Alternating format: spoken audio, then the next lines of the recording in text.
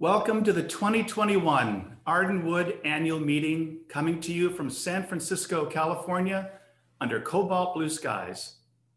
I'm John Mitchell, and I serve as Executive Director and CEO. I want to thank all of you for joining us today. Over 1,400 dear friends have registered.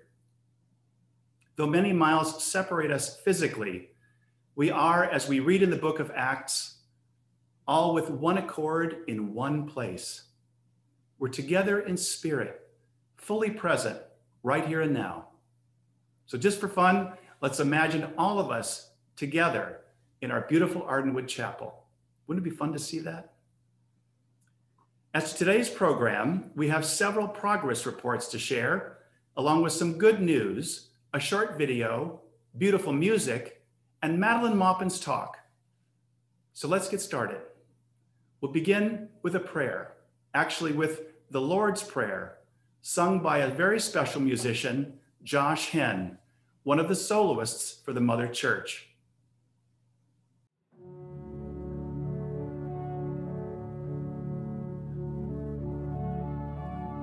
Our Father,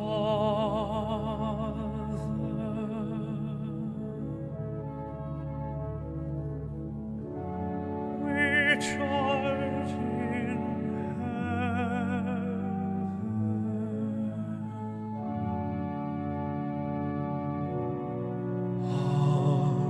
hallowed be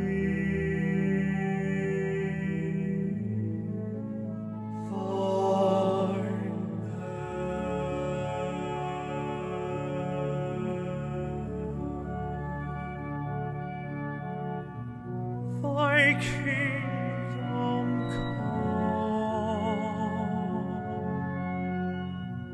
thy will be done in earth as it is in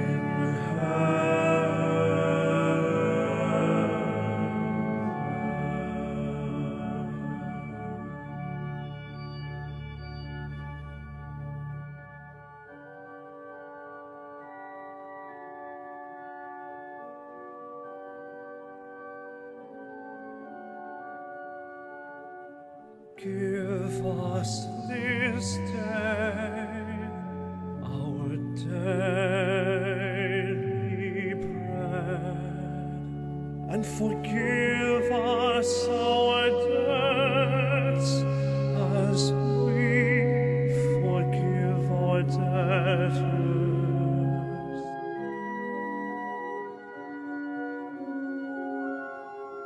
And lead us not into temptation, but deliver us from evil. For thine is the kingdom, and the power, and the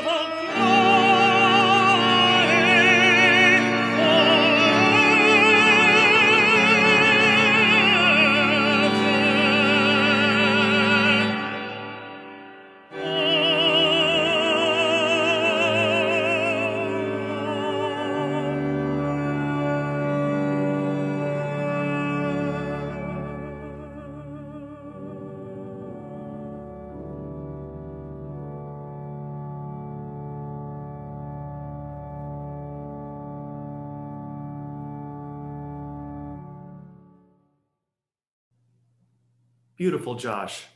My goodness, thank you for sharing your golden voice with us today. And thank you, Rose Whitmore, for accompanying him. The Bible's golden thread of healing, God's presence. That's the title of Madelon Maupin's talk and theme of our reports today. There are some wonderful examples of this golden thread, weaving a tapestry of healing here at Ardenwood this past year. As you well know, the human scene has tried valiantly to disrupt, derail, and definitely discourage the entire world. But for all its extensive effort, it has failed to halt spiritual growth and innovative activity. And aren't these two key elements of healing? In our textbook, Science and Health with Key to the Scriptures by Mary Baker Eddy, we read, "In order to apprehend more, we must put into practice what we already know. We must recollect that truth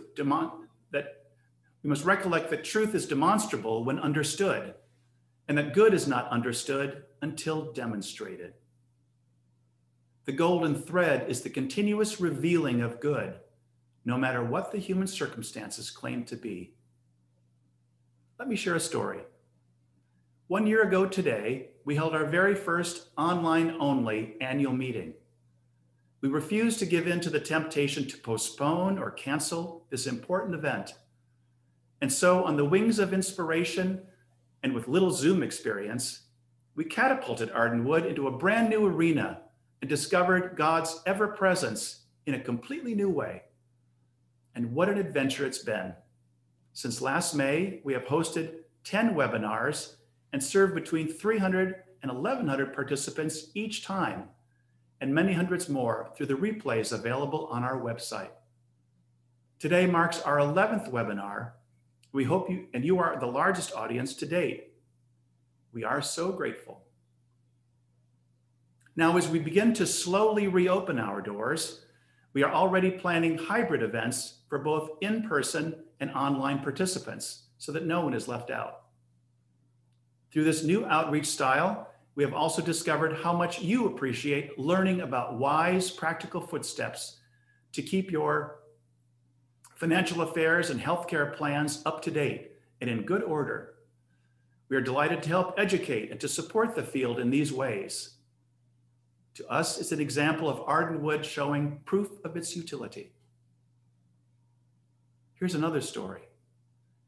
Our visiting Christian Science nursing service has been actively engaged with patients through friendly calls over the phone, FaceTime, Skype, and Zoom. Could you ever have imagined receiving care in any other way than in person?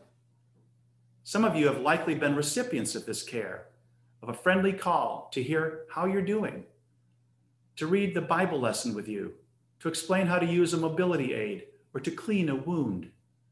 Above all, each call is simply an expression of God's ever-presence, especially when you might feel very much alone. We would not have discovered this new form of visiting care had we not been required to shelter in place. As a side note, some of our patients and sheltered care guests haven't been able to be with loved ones in over 1 year. Think of that. No one could have anticipated that. Yet together, we have carried on with joy, calm, and courage. We have all surely grown in our understanding of ceaseless good. One last story. This one is about what's been happening inside our building while the outside has been locked out. Our residents have given new meaning to the word active spiritually, physically, and communally. One resident has been our regular pianist for innumerable hymn sings and testimony meetings. Another is a tireless gardener, weeding, planting and watering, growing vegetables for our kitchen, and creating delightful bouquets for our dining room tables. And several residents have become regular readers for our Wednesday testimony meetings. Most of our residents visited with family and loved ones over Zoom on Thanksgiving and Christmas Day. It was very touching to see their amazement and joy at being together from all corners of the world, literally. Last and perhaps most important, all of our residents are devoted metaphysicians, supporting Ardenwood, our community, and our world through their daily study and prayers. They make Ardenwood sing. In other news, our staff has been thinking deeply this year about the quality of our services and what Ardenwood is truly called to do. For instance, how can Ardenwood prepare to welcome and embrace younger generations of Christian scientists? I suspect many of you have taken similar deep dives into your own lives with a similar goal to decide what really matters and what to let go of. It's always about aligning with God, isn't it? With life, love, principle, and it's not always easy. But we are finding the process to be refreshing and healing, and I expect you are too. In her message to the Mother Church for 1902, Mary Baker Eddy captures the way we most want Arden Wood to show up in the world. She writes, "To live and let live without clamor for distinction or recognition, to wait on divine love, to write truth first on the tablet of one's own heart. This is the sanity and perfection of living and my human ideal." Arden Wood is an idea that emanates from God and serves our fellow man. We are deeply grateful to each of you for standing with us in support of healing and Christly service. Thank you. And now I'd like to introduce Pat Barrett, the president of the Ardenwood Board of Trustees. Pat? Hello. I am delighted to be greeting you from inside Ardenwood. San Francisco regulations have kept Ardenwood closed to visitors for over a year now, and now is able to begin reopening to a few from the outside. My visit has allowed me to taste the superb quality of the food from our new vendor. So when you can visit, I encourage you to enjoy a meal in our dining room. As far as coming to Ardenwood, please check our website for the latest reopening news. Until further notice, we request that you call the front desk to schedule a visit at least 24 hours ahead. This is in order to comply with San Francisco regulations, which are more restrictive for facilities like Ardenwood than for the general public. We are grateful for your patience and are eager to welcome everyone with open arms, but that won't be for a while yet. Now, let me tell you about a few golden threads of this past year. Hiring Epicurean Group to be our food service vendor is one of them. What a difference it's made in the quality of the food and service, meaning the meals are farm to table fresh.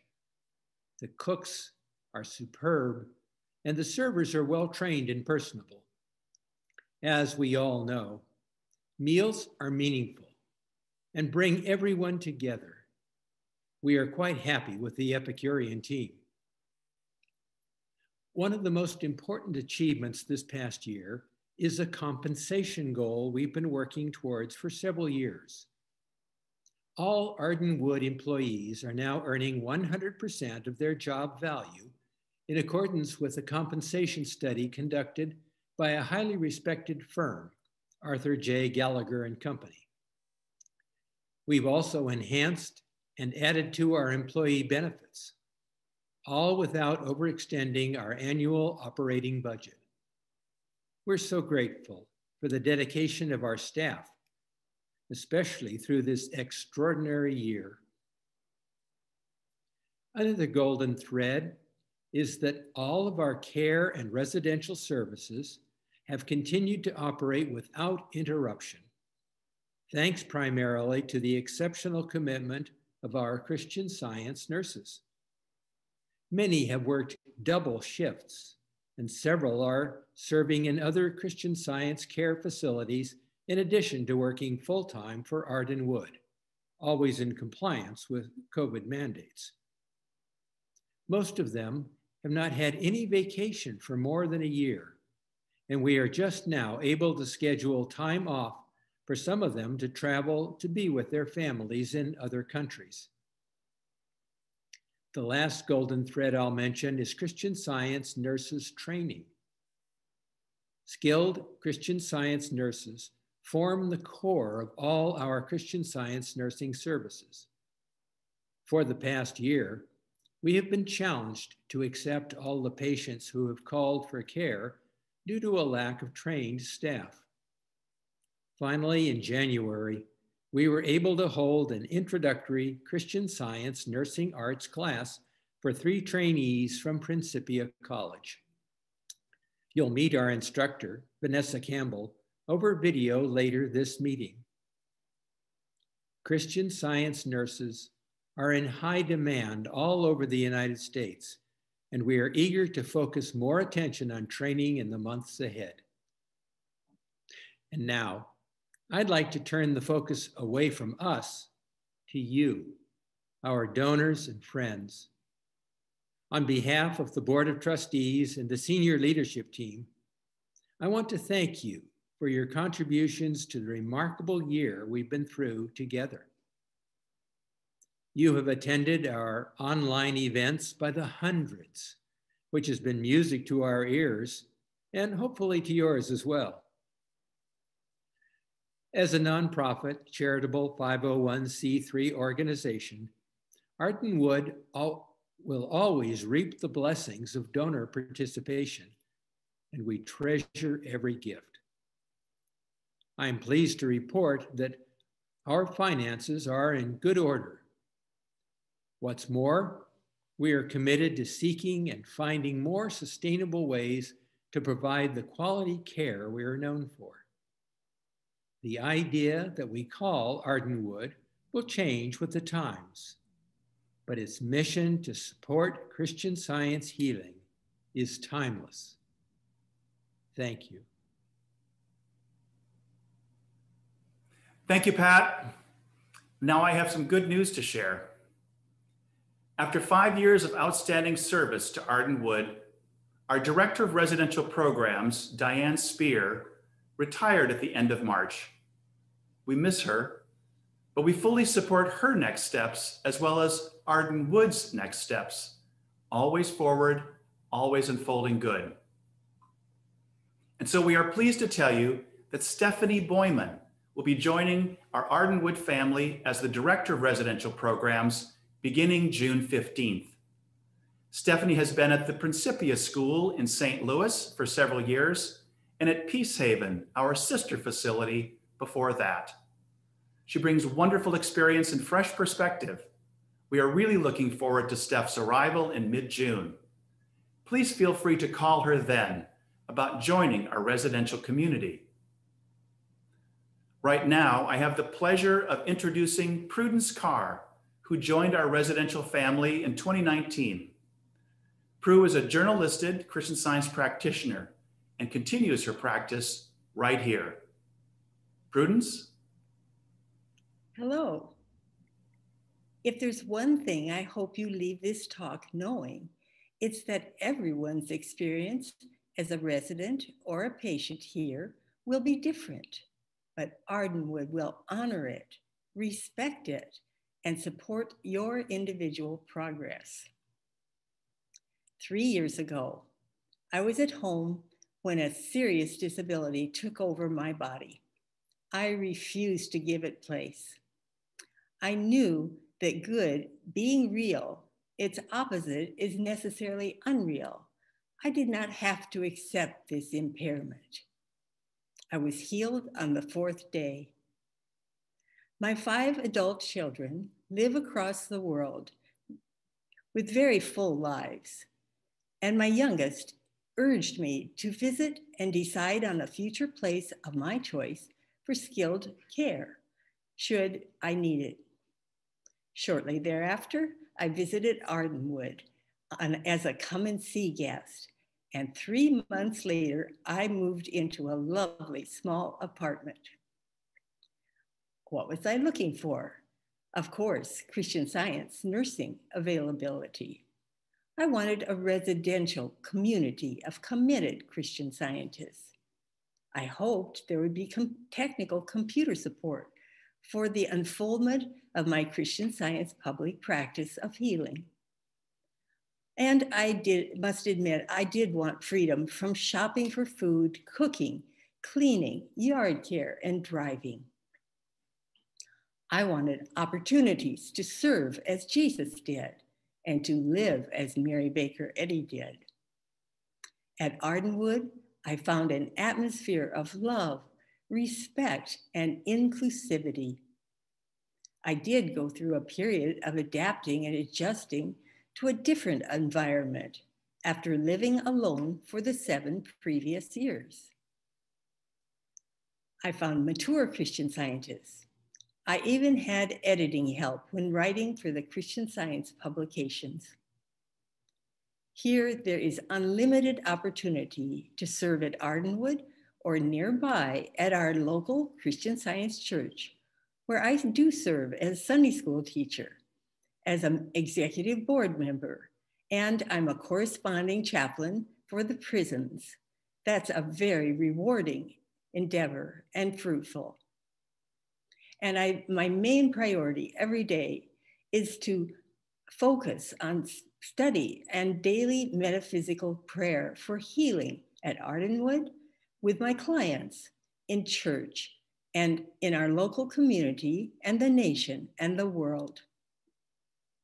When I considered what to share with you today, I realized I'm developing a more Christly character just by being part of this Ardenwood family.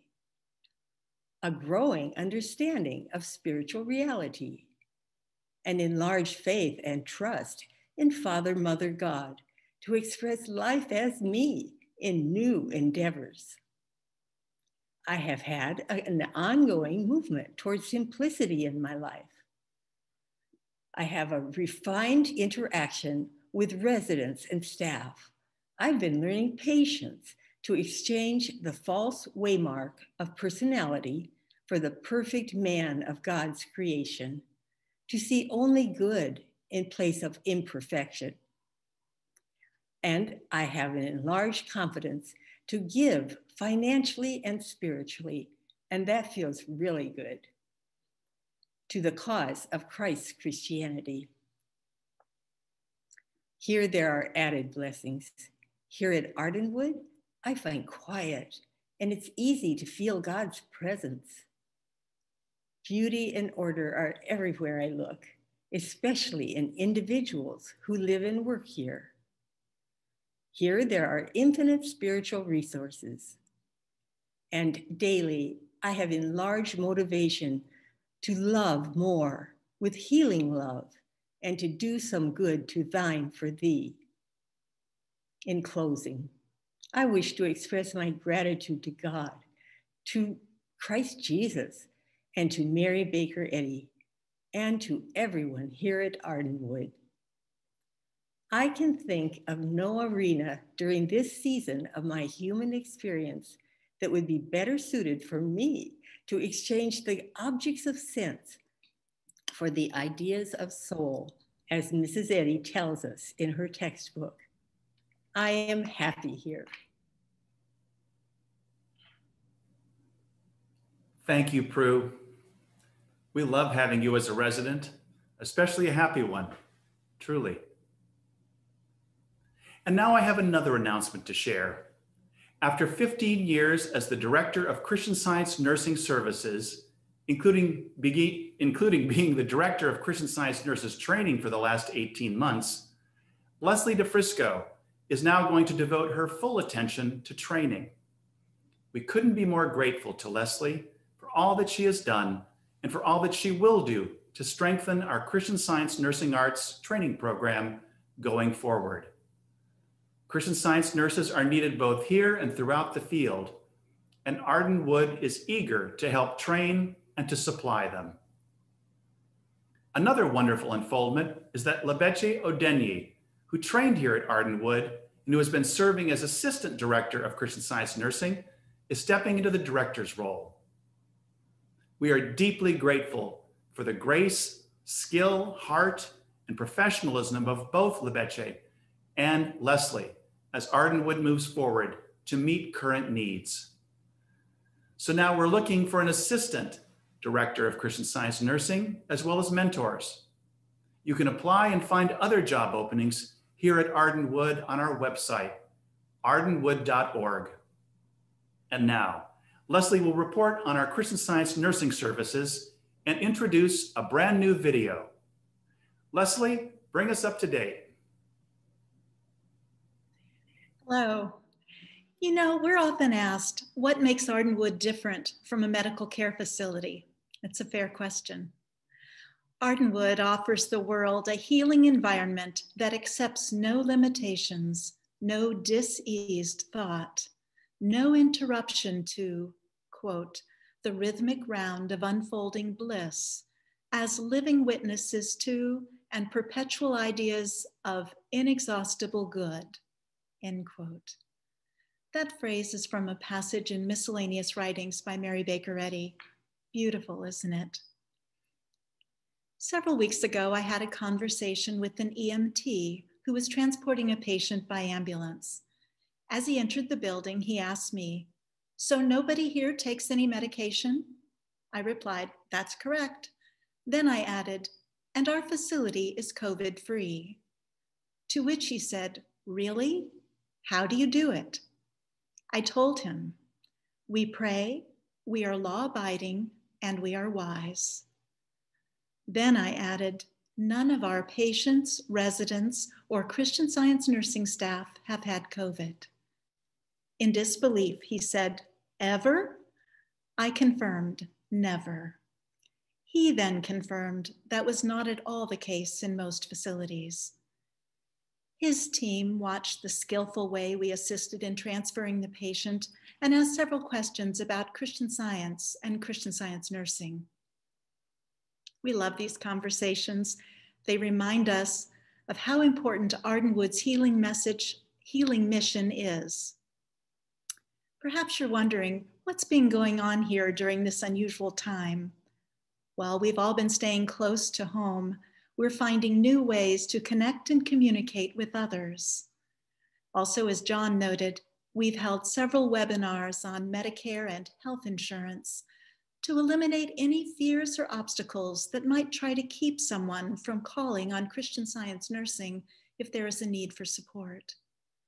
And now that we're beginning to see the light at the end of this pandemic tunnel, we're grateful to finally be able to host in-person visits, although mostly outdoors. Progress. Last November, the Commission for Accreditation of Christian Science Nursing Facilities/organizations did a comprehensive review of Ardenwood over the internet. We uploaded hundreds of pages of documents in a secure manner, and then the review team interviewed staff on Zoom. It was quite an involved process that took place over several days. We're grateful to report that a 3-year accreditation has been renewed for our Christian Science Nursing, Christian Science Visiting Nurse Service, and Christian Science Nurses Training Program. This spring, we've been looking at our Christian Science nursing services with fresh eyes to more clearly define our ministry, as well as the patient's eligibility to be in each program area of Ardenwood. We are looking and listening for ways to more effectively support healing and progress in all areas. We are moving some patients to new rooms, adding new program equipment, and repurposing some spaces. Our guiding principle is that Ardenwood is a place to be refreshed, restored, renewed, and to live with dominion and grace. Our expectation is always quick and whole healing. We have a dedicated staff of Christian Science nurses who have been fully and faithfully engaged in their ministries right here, caring for our patients, sheltered care guests, and residents. We couldn't be more grateful for their commitment to healing and to Ardenwood. Now, I have a question for you. Has this past year caused you to rethink your job or your career interest? If it has, explore Christian Science nursing. It's a unique and rewarding ministry that will unite your love of Christian Science and your desire to help your fellow man. We are preparing to teach another introductory Christian Science nursing arts class in July, and we're still accepting applications. So if you're interested or have questions, please be in touch. And now, I'd like to share some examples of the golden thread of healing here at Ardenwood. A patient was presented with the claim of stroke and found herself in the hospital. Family members, who were not Christian Scientists, knew the hospital would not have been her choice for care and worked diligently to have her transferred to Ardenwood. But at that time, Ardenwood was full, So the visiting Christian Science nurse made several visits while she was still in the hospital. When we were able to admit her, she spent several weeks on the Christian Science nursing floor before progressing to sheltered care. She continued to express more independence. Her family made arrangements for her to return home with modest support system in place, including a meal delivery service and a weekly visit from the visiting Christian Science nurse. She looks forward to these visits and is doing very well at home. Several months ago, one of our residents tripped and fell, injuring her hip. The decision was made to go to the ER for x-rays, which determined that her hip was broken. After a few days in the hospital, she was discharged to a skilled nursing facility. 2 days later, she was finally able to transfer to Ardenwood, where she made a quick recovery. She was up and walking with the support of Christian Science nurses and soon was zipping down the hall with a walker and a smile. Before returning to her apartment, we asked her to do a test run of walking down to the main dining room. As we entered, all heads turned and the room broke into applause. Tears ran down her cheeks as she felt their love and support. She has returned to her Ardenwood apartment with joy and gratitude. And now I'd like to read a special gratitude letter that we received this past year. Dear Christian Science nurses, my mom has loved and supported the healing mission of Ardenwood for as long as I can remember. She volunteered from time to time, reading the Bible lessons to patients. She has witnessed many healings of her own patients who were under your care, and she even benefited from much needed weekend rest and study retreats over the years. But I don't think any of us, my mom included, truly appreciated fully what you dear, sweet people really do and how well you do it, until my mom required your nursing care herself. She already knew there was nowhere else she could have received the professional, practical, gentle care you all provided. And she already knew you would back her demonstration without interference or anxious concern, and that you would shield her mentally and physically from such errors. But one thing I don't think she expected was the depth of your heartfelt love toward her. You treated her like she was your own mother, and I cannot tell you enough how much she loved and still loves you all for that. You probably already know that you had the privilege of helping a genuine Christian warrior. Thank you from a grateful son. We are perpetually engaged in expecting and witnessing inexhaustible good. Calls come in every week from all over the country requesting admission for care. Most Christian Science care facilities are at capacity at this time. A healing haven like Ardenwood, as well as skillful Christian Science nurses, are essential to an individual's freedom to practice Christian Science today. Thank you for your loving support of this vital work. And now you'll have a chance to hear from Vanessa Campbell, one of our Christian Science Nursing Arts instructors. She will share her experience and perspective on becoming a Christian Science nurse. Hi, I'm Vanessa Campbell, and I'm talking to you today from Santa Fe, New Mexico. Have you ever considered a career in Christian Science nursing? You might have just graduated from college and you're looking for the next thing, or perhaps you've had a career, maybe even raised a family, and you're searching for something new. Either way, you might be a great candidate for Christian Science nursing. When I was a young adult, at some point, I couldn't find what I was supposed to do with my life and what inspired me. And at that point, someone who was close to me suggested that I think about what it was that I loved to do the most. And when I really thought about it, it was metaphysical thinking, living Christian Science, being with people and expressing qualities like cheer, patience, humor, and tenderness. And this friend suggested that I take Christian Science nurses training at Arden Wood in San Francisco. I didn't even really know what that was, but I was searching and I went to find out. That was 20 years ago, and every day since then, I have been so grateful to have been led to such inspiring and fulfilling work.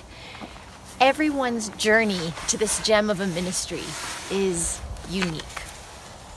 It's a career that's joyous, creative, and deeply satisfying. The glimpse that I had of how divinely inspired Christian Science nursing is has truly led me to a lifelong love of it. One of the first impressions that I had of Christian Science nurses is how delightful, spiritually minded, and thoughtful they are. Their hearts beat for others. They're oh so selfless and very practical. The Christian Science nurses that I've had the privilege of working with truly are some of the most wonderful people you will ever meet.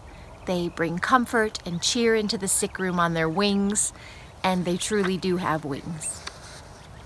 The ministry of Christian Science nursing is an incredible journey of faith, discovery, and trust in God's power, presence, and care. It's that willingness to work for God and let God do the work.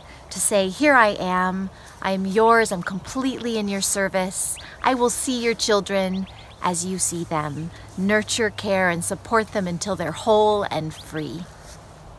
The Christian Science nurse can be an essential support while the Christian Science practitioner is praying for the patient. So to have the loving, practical care and spiritual mindedness of a Christian Science nurse really supports that healing of the practitioner's work. So here are some questions that you might ask yourself if you're considering Christian Science nursing. Do you love God as much, as dearly as you love your own family? Would you like to put Christian Science into practice every single day? Do you naturally feel impelled to reach out and care for others? Would you like to see the world the way Jesus saw it, to behold the perfect man, no matter what the material picture presents? And do you love church and live it with all your heart? If you have answered yes 5 times, then Christian Science nursing might be for you. Arden Wood is offering an introductory Christian Science Nursing Arts 1 class in July of 2021. We would love for you to come live in the metropolitan city of San Francisco and to be a part of that class. Consider applying. The training program at Arden Wood is a paid internship with on-site housing, and the program prepares you for an array of settings, such as Christian Science camps, Christian Science schools, visiting Christian Science nurse services, Christian Science facilities, and private duty settings.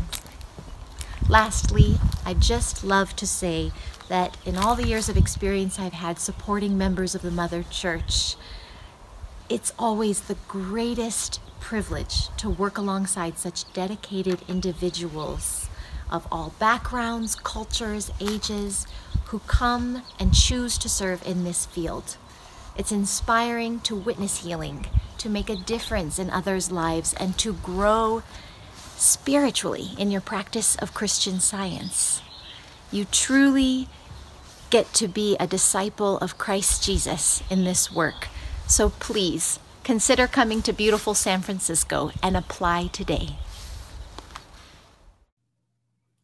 Thank you, Leslie and Vanessa. You know, I was at our front desk when Vanessa walked through Arden Wood's front door.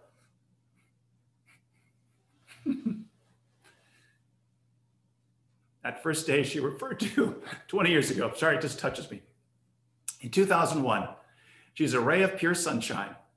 Vanessa's video will be available on our website, so please feel free to share it with anyone who might be interested in Christian Science nursing. You know, you're the best advertisers of what it means to be cared for by a Christian Science nurse. So we hope you'll share your stories with others. This will conclude the business section of our meeting today. Next, we have another musical treat for you. Josh Henn will sing hymn 175, Lo, He Sent His Word and Healed Them, by Violet Hay. Josh and Brian Ashley, pianist and organist for the Mother Church, did this recording for us just a few days ago. Thank you both. Following the hymn, we'll take a 5-minute break before Madelon Maupin gives her talk. A countdown slide will tell you when we'll start up again. We'll see you shortly.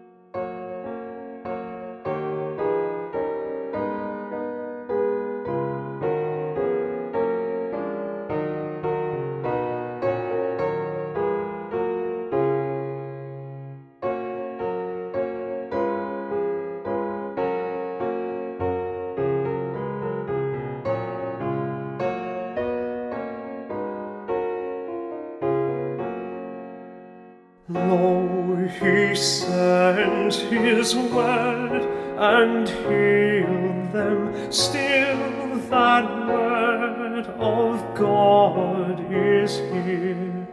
Still its tender healing message speaks to every listening ear. Truth divine that overcometh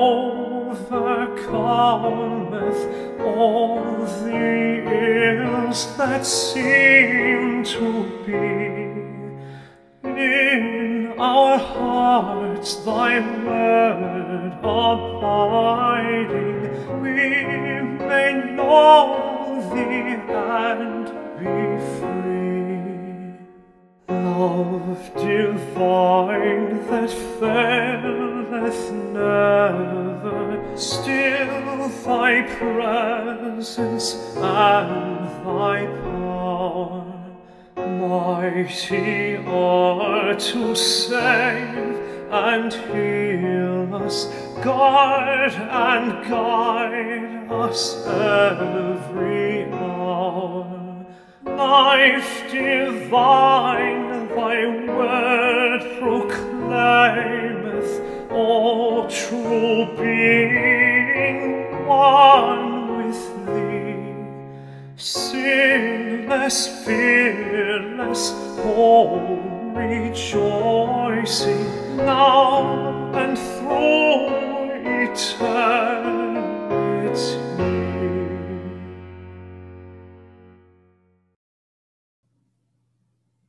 Welcome back. Before I introduce Maddie, I'd like to remind us all, including myself, that the mission of any Christian Science care facility is to support the healing ministry of Christian Science nursing and nurses. And the purpose of a Christian Science nurse is to support, contribute to, and expect and witness quick and whole healing. I have been a patient here at Arden Wood twice and can attest firsthand to this vital ministry. With this in mind, I urge you not to wait or hesitate to call a Christian Science practitioner and to come to Arden Wood for care if you have a need. We are ready to serve and together to expect and witness healing. And now, I suspect just about everyone here today knows Maddie and loves her Bible talks. Just the same, I'll share a bit of her background first. Originally from Tulsa, Oklahoma, Madelon Maupin graduated from Principia College with a BA in Biblical Studies and later earned a Master's of Theological Studies with a focus on Biblical Studies from the San Francisco Theological Seminary.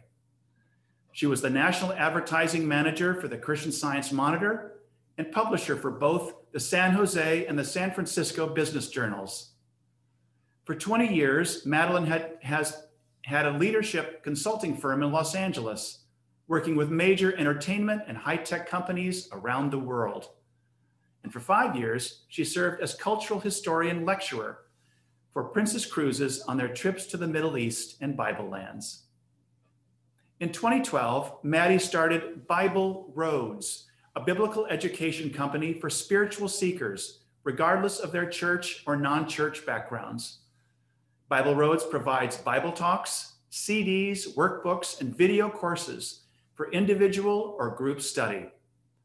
A recently added membership series provides live monthly webinars on biblical topics. This year's series is called A Virtual Tour of Israel. Madelon was a camper, counselor, and trustee at Adventure Unlimited in Buena Vista, that's how they say it, Buena Vista, Colorado. She served on the Mother Church National Ecumenical Team for 8 years, and she has written many articles for the Christian Science Sentinel and Journal, as well as done daily lifts and Sentinel podcasts. She currently serves as second reader for the First Church of Christ Scientists in Newport Beach, where she lives. It is my pleasure to welcome Madelon Maupin today. Maddie?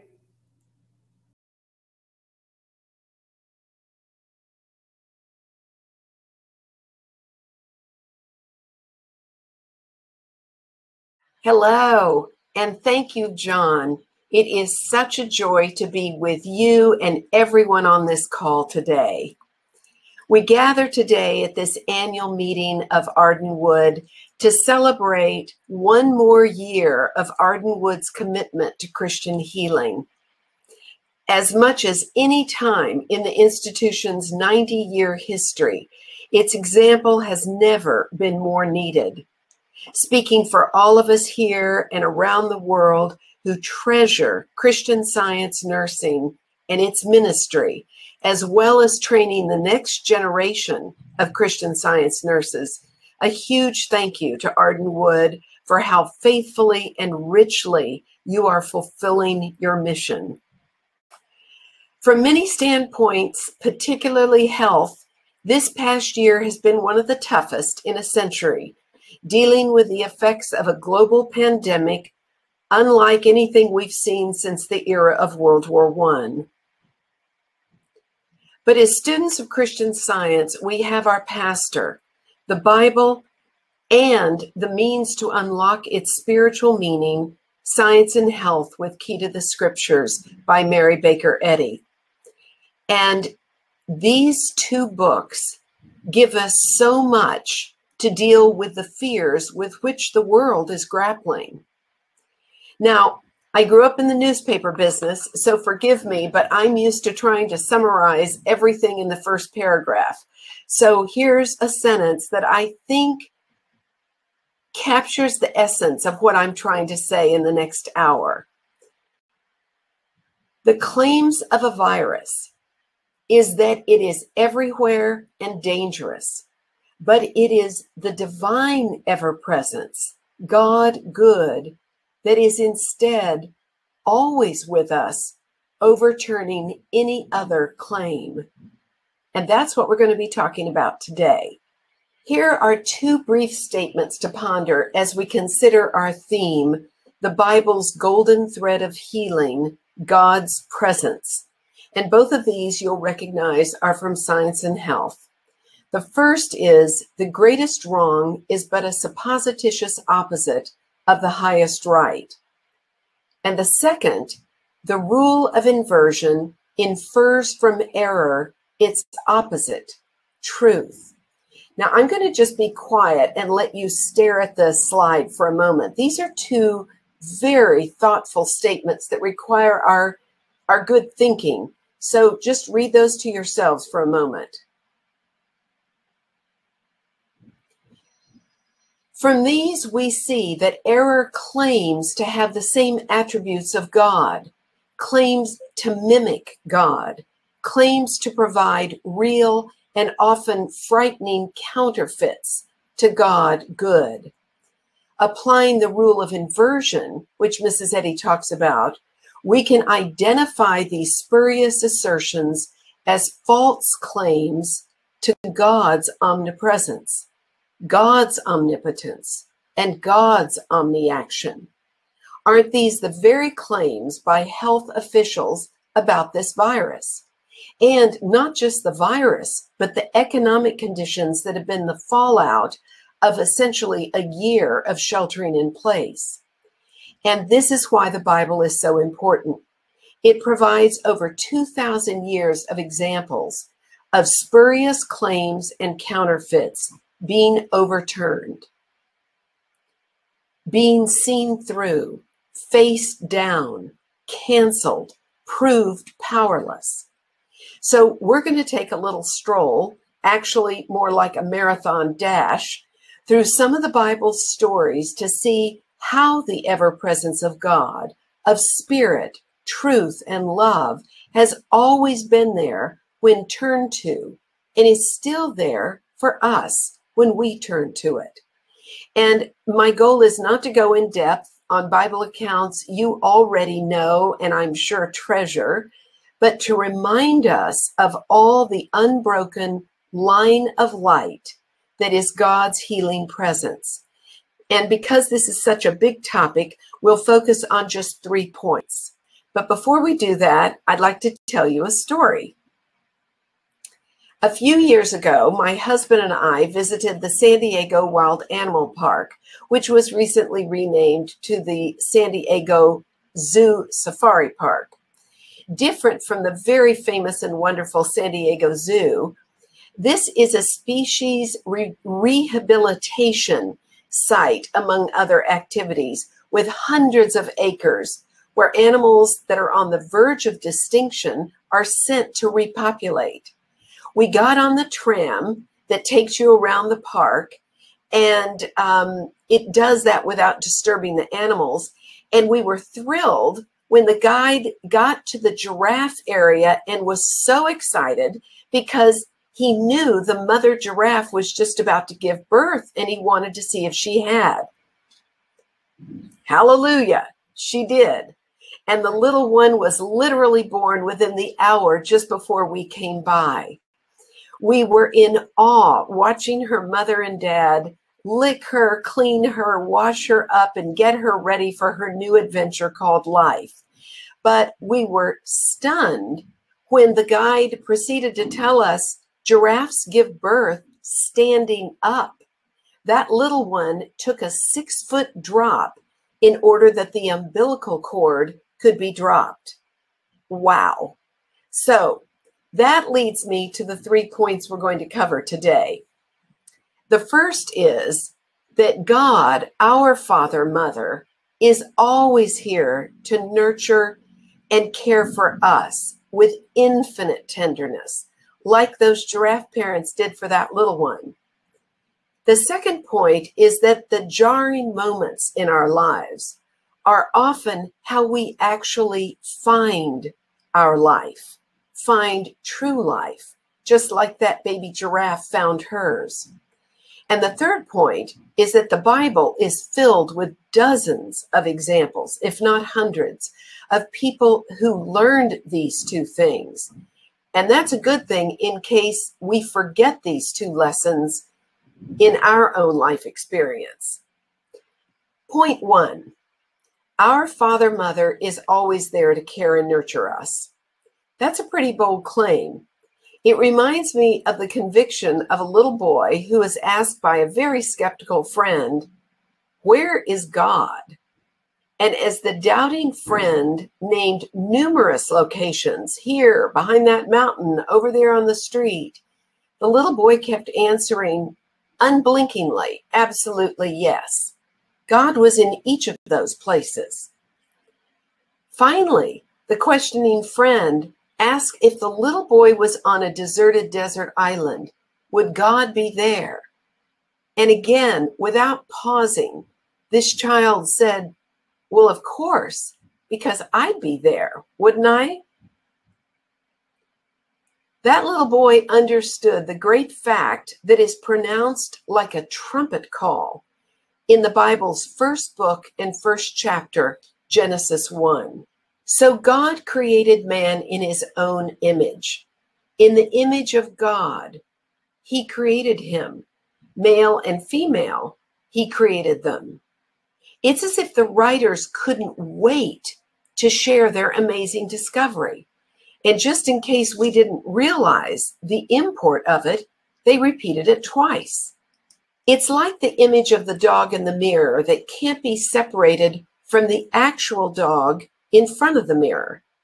It is this inseparability of God and man that gives you and me the confidence that God's healing presence is always here with us. Wherever we are as reflection, God must be there too. It's as if the writers of Genesis 1 were actually presenting a scientific textbook to humanity that would reach across the centuries, telling us that this is their premise, and to please keep reading because, boy, oh boy, will they be able to prove this premise in case study after case study, what you and I call Bible stories. The scores of spiritual accounts of men, women, and children who follow that Genesis text in the Bible's remaining 65 books prove the inseparability of God and man over and over and over in every conceivable way, every near disaster, every seemingly impossible situation. And that is transformed into something inspiring for us. This parade of examples is the Bible's golden thread of healing, God's presence. Sometimes this divine presence came as a theophany, a word that simply means a revealing or a visible manifestation of God, such as the call to Abraham or through Moses in front of that burning bush, as this Russian painter tried to capture. Here are a few of these biblical figures going before us, marking our way, linking us through the centuries in this glorious line of light, as Mary Baker Eddy called it. In each case, they too faced evil's efforts to counterfeit the divine, and they worked through it, and so can we. So we're going to go through a few of these Bible figures and see how God's presence infused their lives. Who better to begin with than Noah? God's presence directed Noah to build an ark, told him when to enter it, when to leave it, who to take, and what to take. That divine presence provided every right action that ensured the safety of Noah and his family from a flood that could not destroy them, no matter how initially daunting it seemed. Abraham. God's presence impelled Abram to leave his native land of Ur and all the polytheistic worship so common there, to find a new land where he could worship the one God, to discover his covenantal relationship with God, who would eventually provide both heirs and land. Likewise, we are compelled to leave behind today's gods of medicine, physiology, and hygiene as the only solutions to man's health. When danger and fear tries to reverse the quiet knowing of God's rescuing ever-presence, we remember Lot and his family, liberated from Sodom, convinced that God's presence is always ready to rescue, deliver, sustain, and provide, regardless of how dangerous a situation appears. And remembering Lot's wife, we can see God's ever-presence calling us forward, no longer looking back, as if good was confined to the past and not the present and the future. God's presence of love and reconciliation lifted Jacob from overwhelming guilt about the wrongs he had done to his brother Esau, leading to the brothers' full unification for themselves and their families. What a lesson to us for reversing the claims of regret or irreconcilable differences in our relationships. God's presence of wisdom placed Joseph in a remarkable role where he could bless not only his family, but an entire nation, even though his brothers had sold him to those Midianite merchantmen, as this beautiful painting shows. Joseph's willingness to bless his enemies and faithfully listen to God's direction later prevented starvation for many, as well as his own family, and united his family. What about Moses? And don't you love this Marc Chagall painting? God's presence unveiled a higher sense of law to the receptive Moses. The 10 Commandments would stabilize a people, a country, and eventually Western civilization itself for over 3,000 years, and they still are. How could we possibly think that God's law of health, of freedom, of protection, of rescue is not at work for us today? Joshua. God's presence carried the Hebrew people through 40 years in the wilderness, sustaining and guiding them to freedom, supplying the needed leadership of Moses and then his successor, Joshua, to keep them moving forward as they entered the promised land, claiming what God had already provided for them. How could we think whatever forward steps are needed in our lives, we are not compelled to take because of that same loving divine presence? And then there's Deborah and her general.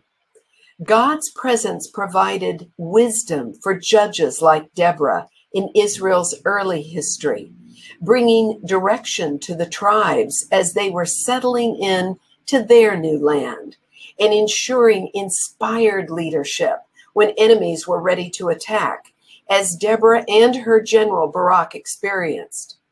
That wisdom is as present today to receptive leaders and citizens in every nation on our earth, guiding them through the necessary legal, economic, and health decisions they need to make as they help us enter this recovering, reopening period.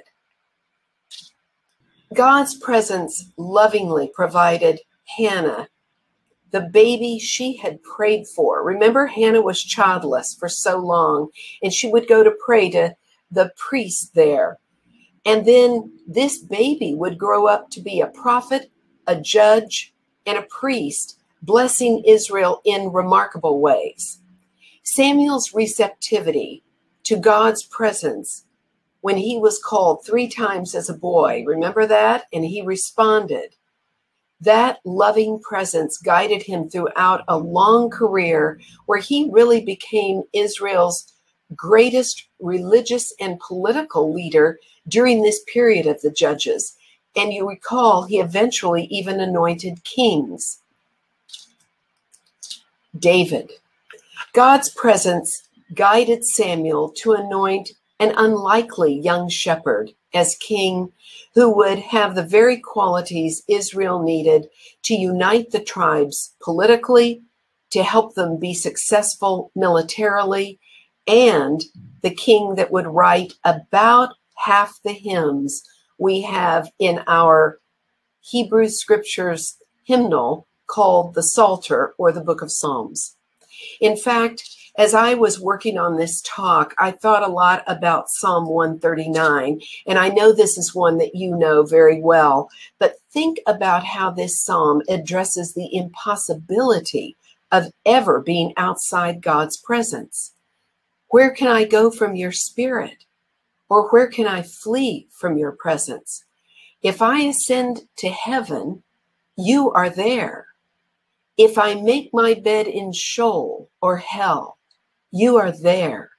If I take the wings of the morning and settle at the farthest limits of the sea, even there your hand shall lead me, and your right hand shall hold me fast.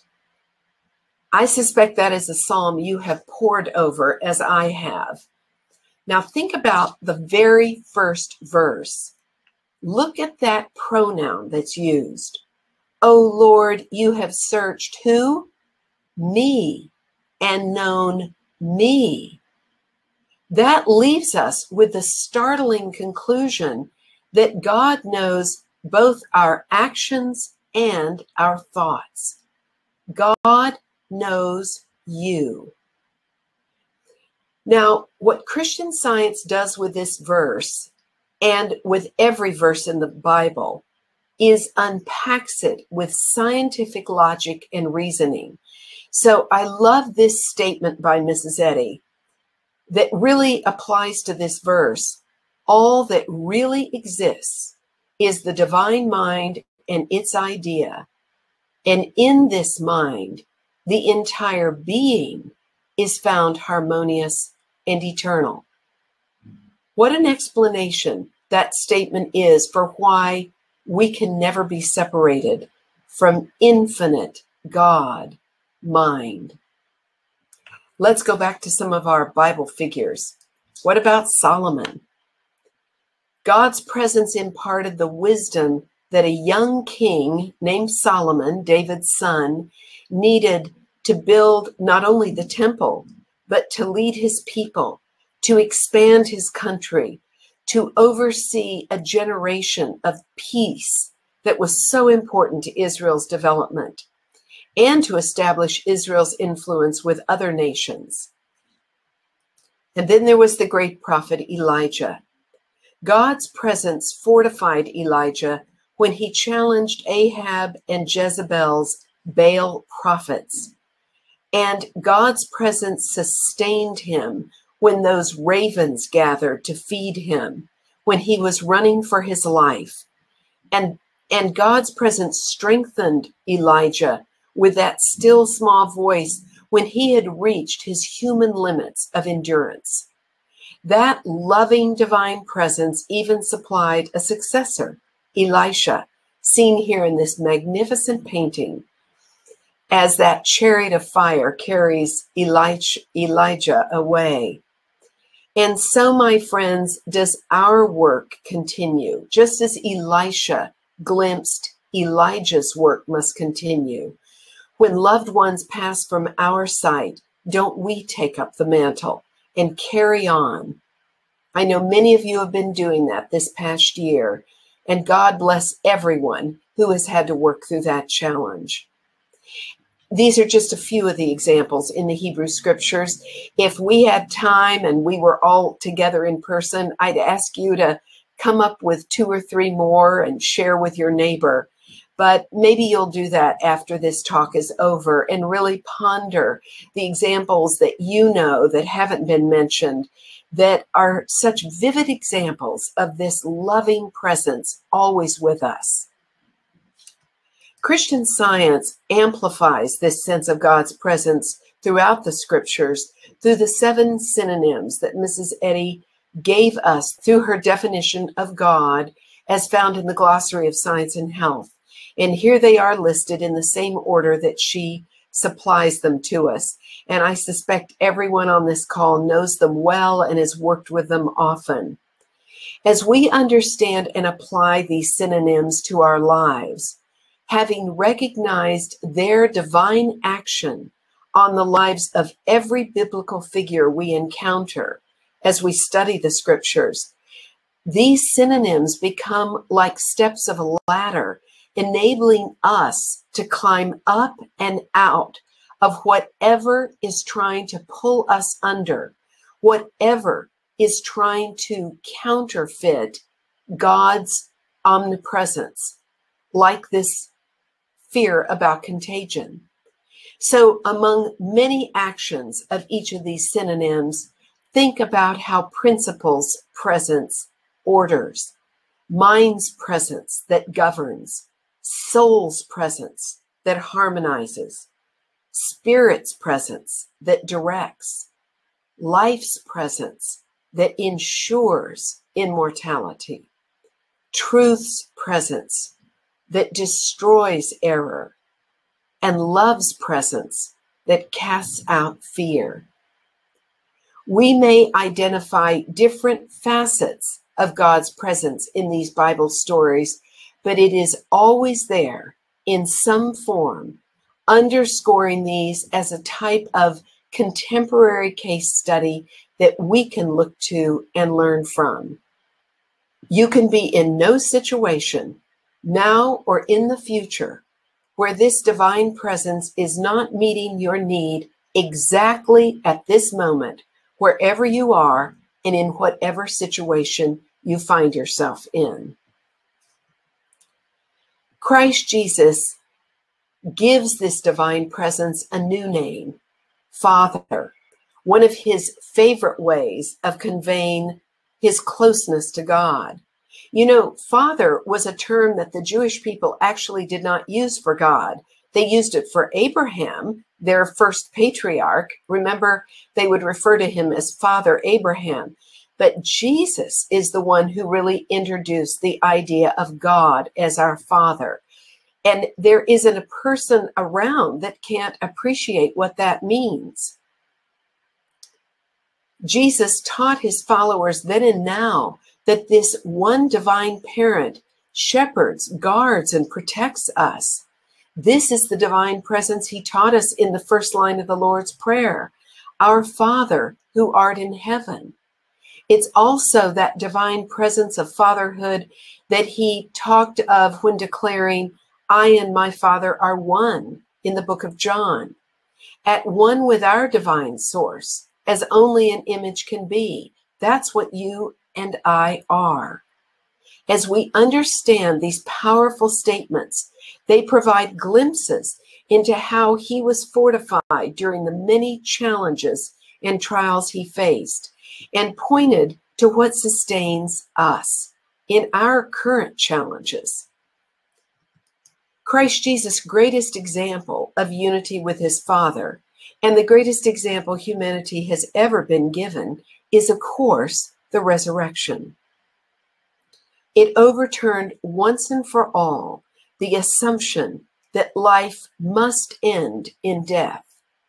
Instead, Jesus proved that life continues right on, and recall all those appearances he made to his followers and disciples, like the two men leaving Jerusalem, walking to Emmaus, to assure them that life was immortal.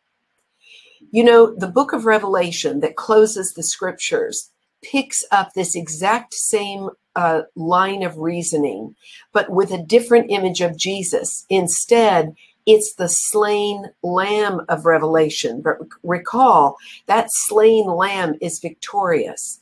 And one of the wonderful things we see is that this risen Christ, this lamb, is fighting the beast's claim, the beast representing all of evil, that God and man can ever be separated.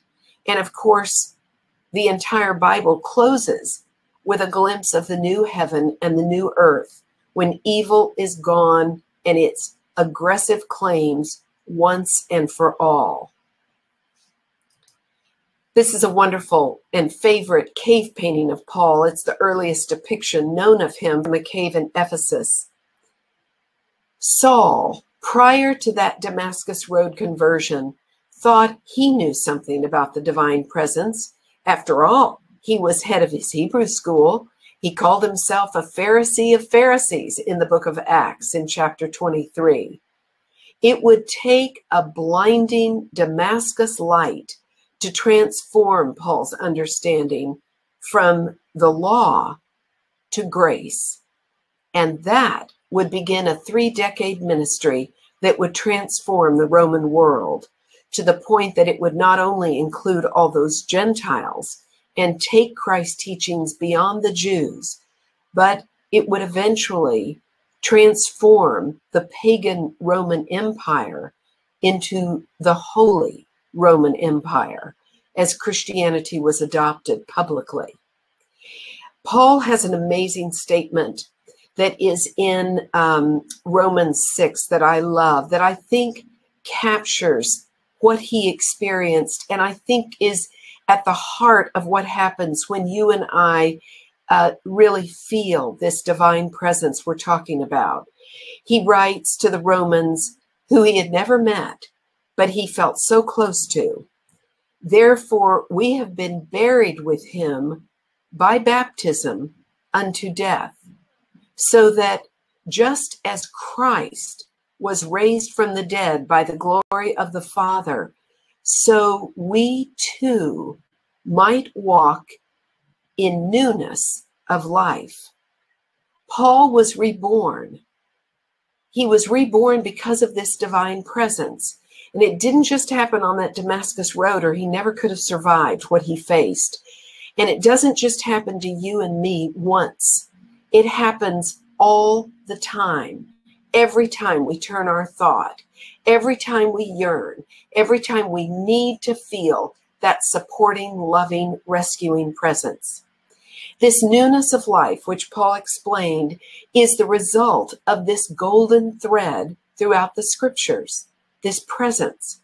And regardless of what political, media, and health officials throw at the public, throw at you and me today, how can we possibly think this same divine presence is somehow not right here with us, lifting us up when we're at our lowest, bringing healing where there is pain, fear, or disease, comforting those who mourn?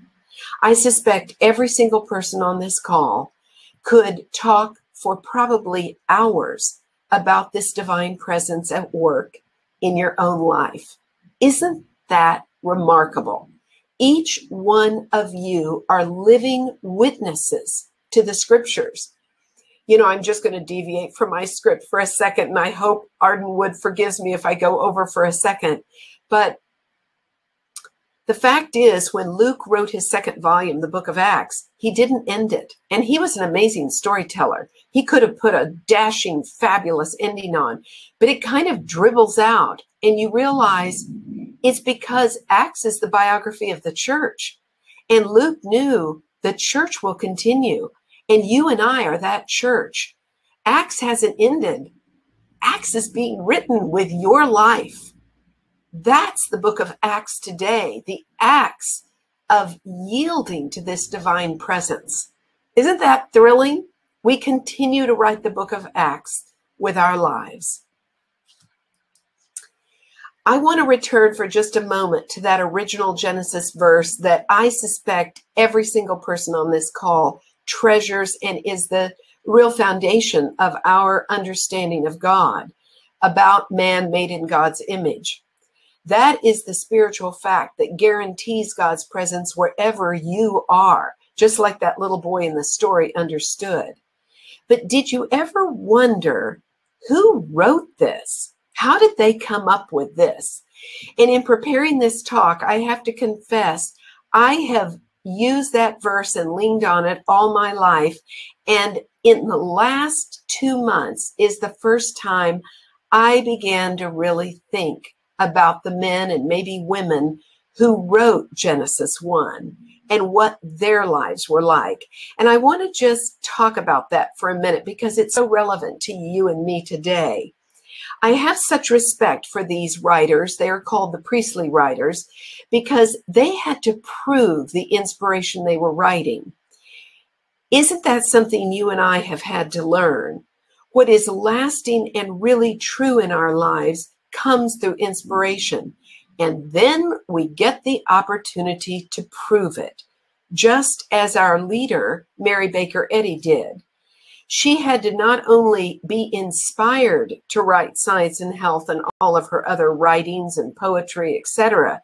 She had to prove every single word of them. And when you and I know her life experience through the many biographies about her, don't you find that you read a sentence and you can almost see, oh, wow, that probably came out of a lawsuit, or that sentence probably came out of a dissident student that she had to learn to love, or maybe that statement came out of her prayers for founding the church or the Christian Science Monitor, or closing the metaphysical college, whatever it was, those sentences in Science and Health are not just inspirational, they're autobiographical. And the same is true for you and me. What we see, we have to prove. The priestly writers that gave us Genesis 1 are no different. Think what they had to prove in a foreign land, how God's loving presence was still with them. You see, these people were in the heart of the Babylonian exile that happened around the late 500s BC. That's who gave us Genesis 1. Think what their lives were like. They were they were having forced on them a new religion, new clothing, new language, new names, everything. And we know that through the Daniel stories, don't we? So what's remarkable to me is that they began to glimpse that God's presence was not in Israel. It wasn't confined to the temple they so dearly loved. God's presence was actually with them in Babylon. And although the priestly writers wrote several hundred years after earlier Genesis writers, like the writers of the bulk of Genesis 2 and beyond, the priestly writers put their account in first. Do you see what I'm saying? They acted as the final editors. And so they said, we're going to put our account ahead of this older one. That's pretty amazing when you think of it. Well, why did they do that? Because they understood that what they glimpsed about man made in the image and likeness of God literally meant their survival. And it was their gift to all of us for several thousand years, and has continued to be our gift. It's as if those priestly writers who had learned so much during the exile were literally saying to us, we're going to give you two very different creation accounts. You decide through your life which one is accurate. And that is exactly the challenge Mary Baker Eddy took up. Remember, she wrote 700 pages on the book of Genesis alone before she ever wrote Science and Health with Key to the Scriptures. And eventually she would write of these two accounts and put it in her primary work, Science and Health. If one is true, the other is false, for they are antagonistic. You know, I went to seminary and got a graduate degree in theology with a focus on biblical studies. And I can tell you in that one sentence, which is not many words, I think under 10 words, she just overturned about 2,000 years of scholastic theology. It just is astonishing to me. So how did these priestly writers come to this profoundly different conclusion that spirit is the creator and man is made in spirit's likeness? How did they come to see that God and man are so inseparable, that man is the image or very expression of God? Because they had to. They had to learn it in very challenging conditions of enslavement, of forced re-education, and everything else that was involved in their slavery period. That is the demand on us, to lean more, to trust more, to understand more of this foundational truth that was really earned through their lives and is earned and learned through ours. And this brings us to the second point of our giraffe story, that sometimes the most jarring of experiences, the equivalent of that baby falling 6 feet to break that umbilical cord, those are exactly the experiences that most provide our spiritual growth. You probably read about the quantum leap that has been tracked on the internet for searches like spirituality, God, prayer, through this past year of COVID shutdown. People are searching and they are looking. The Jewish people made tremendous spiritual strides during their captivity. Before the exile, the temple was all important to them. That's where God lived. After the exile, it was the Word, because they knew God was everywhere. Where they were, God's presence was. During the exile, the Jews realized God wasn't confined to the temple, as they were experiencing firsthand the divine presence by the waters of Babylon, in king's courts, in lions' dens. And they wrote down this new understanding of God, resulting in many of the scriptures that constitute the Old Testament you and I read every day.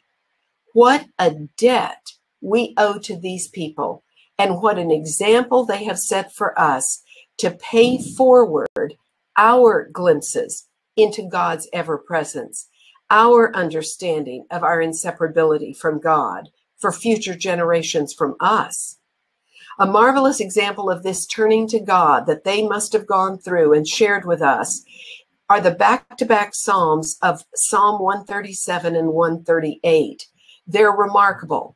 And you can substitute in whatever challenge you faced or the world is facing collectively, like this pandemic, to the words of this lament. So I've taken the liberty to do just that, because we don't have time for you to pause and maybe write it down. So I hope you'll bear with me as we kind of look at a rewrite. By the rivers of Babylon, the psalmist wrote, or the news of a pandemic.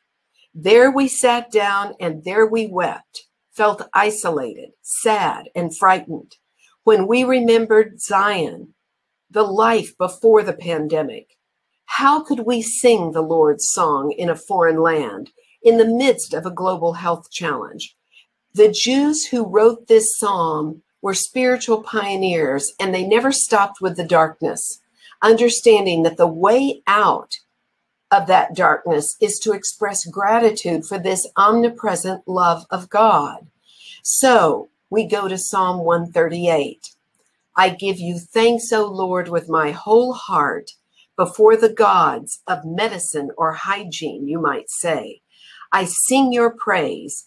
I bow down toward your holy temple and give thanks to your name for your steadfast love and your faithfulness. For you have exalted your name and your word above everything we could call health laws, statistics, news reports. On the day I called, you answered me. You increased my strength of soul.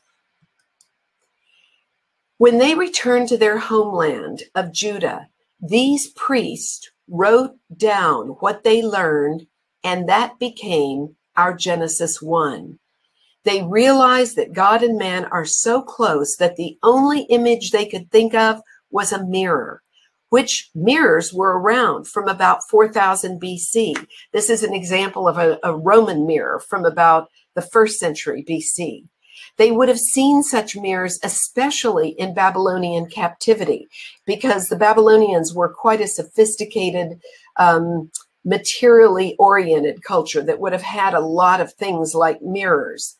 But for these inspired thinkers to make the leap from God as some physical manifestation that the Babylonians believed in, to a God you couldn't see, which they had understood of their God in the temple, to a God you couldn't see who was ever present and man is the image or expression of, that is extraordinary. Somehow, I just want to pause and say the deepest thanks to these spiritual thinkers for working through all the challenges of their lives and coming to this. They glimpsed the simple but profound fact that where they are, God is. Where you are, God is. And we are the beneficiaries of that. We've each, no doubt, experienced the equivalent of being dropped 6 feet on the ground to break whatever ties we had. And I've had an experience recently I want to share with you. About 6 months ago, my very beloved husband passed away suddenly. And we live near the beach, and I always walk on the beach. And about 2 mornings after that, I was really feeling like I was drowning, and I was reaching out on my mental knees. And it wasn't a second before this word came to me, masterclass. And on the heels of that, masterclass on immortality. And that's when I realized that's exactly where he was. He was in his own masterclass on immortality. He was going on, moving forward, and doing it with great joy.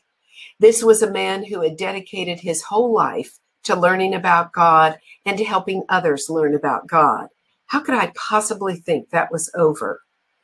And that buoyed me beyond what I could say. But on the heels of that, and what was kind of astonishing for me, was a phrase came for me, which was that I was in a master class on love.